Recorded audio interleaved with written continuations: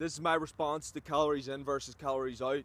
If you're stuck with that mentality that it's calories in and calories out that makes a difference in your life, eventually that's going to catch up to you. If you're eating a diet that has these nutrients in it, but they're coming from poor quality sources, high processed foods, high shelf life foods, a whole bunch of different high sugar content foods, but you're just running it right, I guarantee you that's going to catch up to you. A life full of healthy foods, raw vegetables that have come from good quality sources is going to pay off to a far higher extent than running your life with a calories in, calories out attitude. That basically means you can throw in and eat anything you want as long as you hit the right amount of calories. That's not a good way to run your life.